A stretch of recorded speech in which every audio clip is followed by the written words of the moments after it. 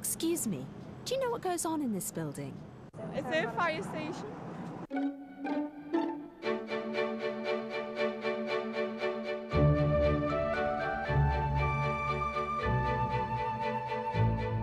There used to be old council buildings, didn't there? Used to be a fire station. I would go ask the town surveyor, maybe he'll tell you.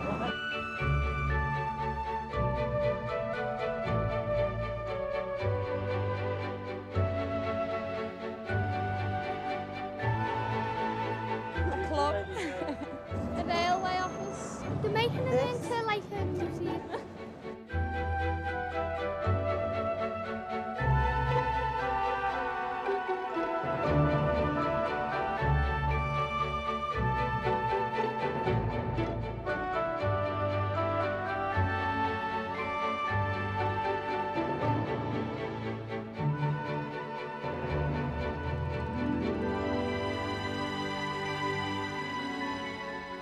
Here at the Conservation Centre, we're working to prolong the life of all the collections held in trust by the National Museums and Galleries on Merseyside.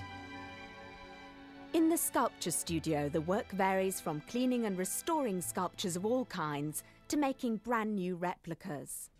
The Spirit of Liverpool was rescued after 120 years on the roof of the Walker Art Gallery and is now in the foyer of the centre. An exact copy is being made to replace it.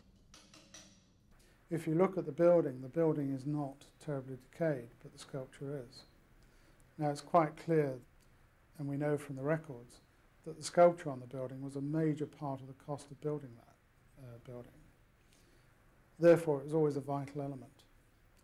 Now, if you take off the sculpture and say, okay, it's decayed, we'll just take it away, you're left with something which has lost a lot of its significance. Now, if you put back the sculpture in replica, then you're re-establishing the whole intention of the original building. So, in a sense, that's what we're doing. We're looking at it.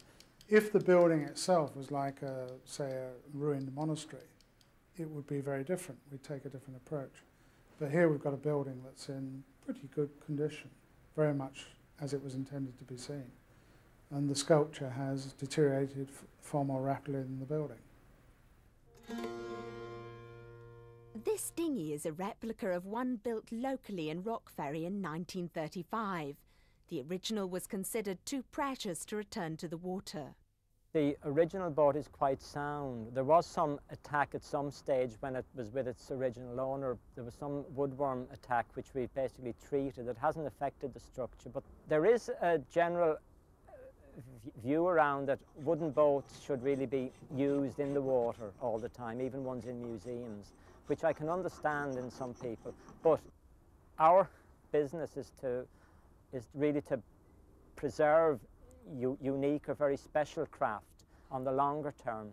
And if you use it on the water, you're in a sense kind of putting it at risk.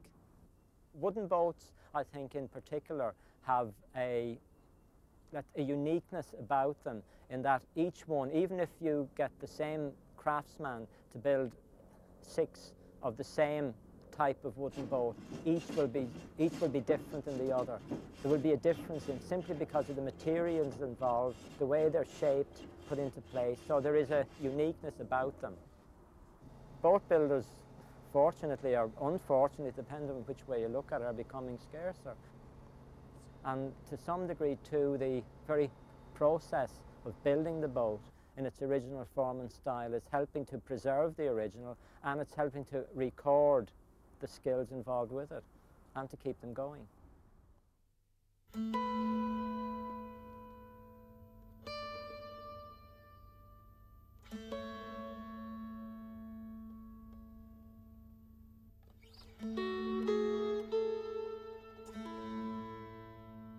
Most conservation work, however, does not require such wholesale changes. We're less inclined to make decisions about doing major interventions and treatments, whereas a few years ago perhaps where there would be very little concern about decisions to line or reline pictures. We don't take those sorts of decisions anywhere near so lightly these days. We're much more likely to do nothing and to monitor something than we are actually to intervene. And where we do intervene, we try to make that as minimal as possible. We like to remain with the same materials that the artists use as far as possible. We would use pigments and media that are stable and that are light fast. In instances where the artist has used pigments or media that aren't light fast or that age more quickly than perhaps some others, then we will try to use a similar alternative. Sometimes an ordinary object has special significance. A life jacket from the Titanic, for example. I'm going to do very little with the life jacket. It's going on display in the Maritime Museum. I'm going to surface clean it with a vacuum cleaner, but I'm not going to try and clean it further. I think in a case like this, the actual soiling on the object's part of its interest. Conservators are deciding how to treat these master drawings from the Weld Blundell collection before they go on exhibition at the Walker Art Gallery. This drawing is a 16th century drawing by Tintoretto, and it has various problems. There is a very large missing area in the top left-hand corner. There are stains, such as here. It's a very large stain with a loss in the paper as well. We would like to interfere with the drawing, as it were, to a very minimal extent. What we have decided to do is to simply tidy up the old repair to make it look aesthetically more acceptable, and so that when one views the drawing itself, one's eye is not led up into that corner. This early 17th century drawing by Rubens, which also has a very large repair in the lower left-hand corner. The texture does not quite marry up to the texture of the drawing paper, but it is similar enough for us to be able to tone it down in colour and reduce the texture so that it will look much more acceptable. So should we be able to see the actual repair work on objects when they're on display? Conservators sometimes use a simple guideline to help with this. The 6'6" rule means we don't specifically get a tape measure out and sort of judge this accurately, but 6 inches meaning if you get close to an object, it's obvious where its repair is. On viewing it from a sort of the distance of a case, the way you would look in a showcase or at an object to view it if you were in a gallery, what we're saying is the treatment should not be obvious. This painting of Dante and Beatrice by Henry Holliday was once severely damaged. In fact, the damage was so serious that it changed the way we transport works of art. In 1966, temperature and humidity changes during a flight to Rome caused the canvas to shrink and the paint to peel from the surface. Painstaking work by Italian conservators means that the painting can once again be enjoyed in the Walker Art Gallery.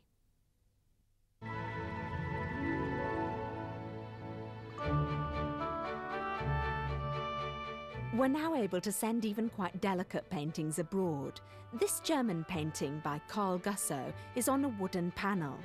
Timber warps easily when the humidity changes, and in the past it would have been unthinkable to have loaned it out for exhibition. The conservators are installing the painting in a microclimate box, which will keep it in a stable environment and ensure it's fully protected. An indicator sealed in the box allows conditions to be constantly monitored. The Kingston brooch is also being prepared for travel to another museum. It's one of the most celebrated pieces in our collection. It's an Anglo-Saxon brooch dating from the 7th century, and the surface decoration is made up of lots of gold filigree work and also cut garnets which are inlaid into these gold cells. And there must be getting on for 100 garnets in the brooch. And when I came to check it to see if it was fit to travel, I discovered that a few of them had worked loose in their cells. So before it could go out on loan, it was necessary to consolidate some of the garnets into their cells by adding some acrylic resin to hold them in place. Museum objects must be handled carefully on the move, but they may also be under threat when standing still. Vulnerable objects such as furniture on open display have to be carefully monitored. Measures are taken to keep the temperature and humidity stable throughout the gallery, to prevent damage like this from occurring. This split in an 18th century English commode will be repaired by the furniture conservators. Light levels can also cause problems.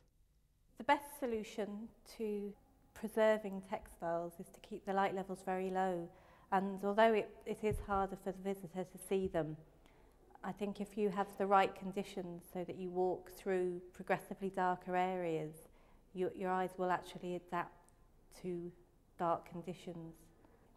These are two painted silk embroideries from the Lady Lever Art Gallery. There's a large collection of early English embroidery in the gallery, and a lot of it's in quite bad condition because it's been displayed for a long time in very high light levels. If we kept them on display in bright conditions, they'd be destroyed completely. Sometimes the actual material used can be unstable, as in this 17th century drawing by Guccino. It's in an ink called iron gall ink.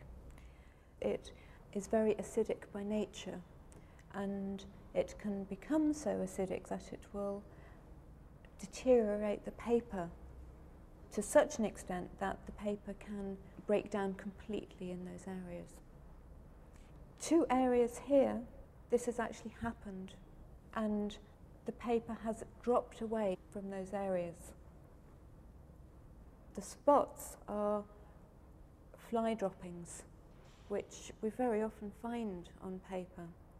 So one of the jobs we have with this drawing is to remove the accretion and to draw out the stain.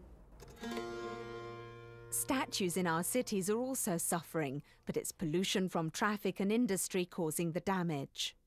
The problem is that pollution, although statistics in a way try to say that it's getting better, most of us who've worked with sculpture outdoors know that in fact things are deteriorating as quickly now as they ever have, and if not quicker.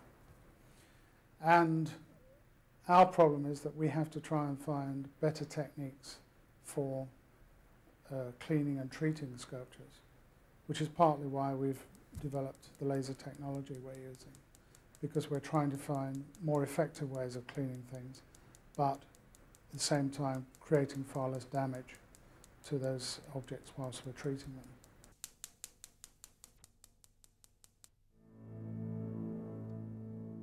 Not all treatments are so futuristic. Conservators sometimes make use of more traditional methods.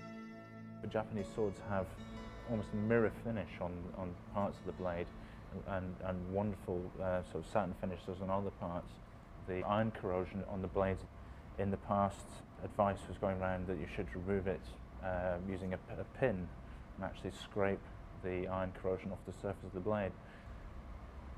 We use traditional Japanese techniques for caring for the blades, which employs the use of a very fine abrasive powder that's wiped along the blade with mulberry paper, and the blades are then protected with a very fine layer of clove oil. We often want to discover what lies beneath the surface, and modern technology can help with this detective work. John Millais changed his mind many times before settling on this version of his famous painting, Sir Isumbras at the Ford, from the Lady Lever Art Gallery. X-rays help tell the story. During his endless changes, the actual figure group in the centre doesn't appear to have been altered very much, except for the actual leg of the knight. As the horse got bigger and then smaller, Millais actually adjusted the actual length, and there is actually an image clearly shown by the X-radiograph of a foot that ends about here, and we can see a spur at a higher position. The painting changed hands numerous times in the latter half of the 19th century and was finally purchased by a Mr. Benson in the late 1880s.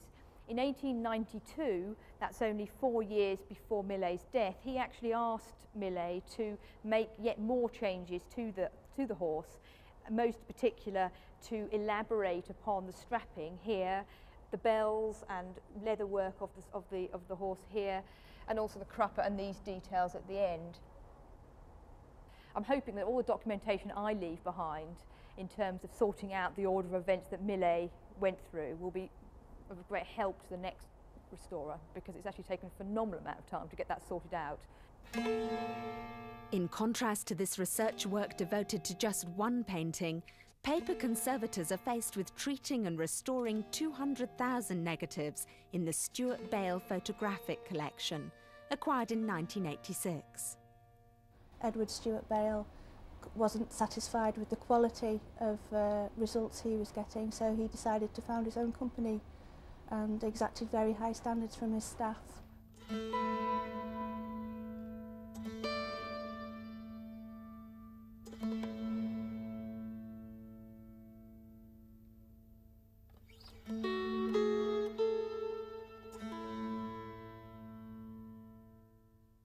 Each negative has to be removed from its original storage box, surface cleaned and repaired if necessary. It's then rehoused in acid-free folders inside metal storage cabinets. This work will ensure that a unique photographic record of the city of Liverpool is preserved for the future.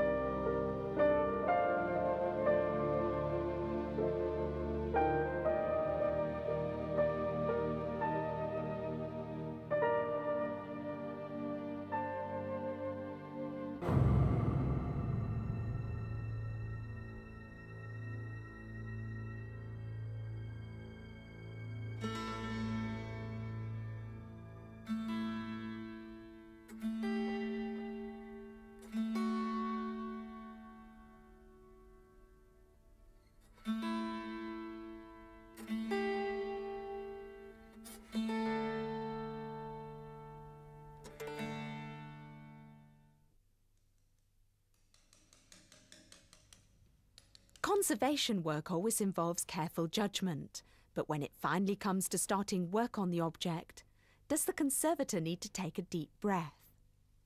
Yes, always take a deep breath. It's a matter of respect for the object. Well, you do, yes, you do, because you know that it's unique. Once you actually sort of really get up close, you start seeing the brush strokes, you really get to feel the effort and the strain, in a sense, and the anxiety the artist has put into actually conceiving the work. And with something like this, where Millet struggled and struggled and struggled, I mean, it is quite extraordinary.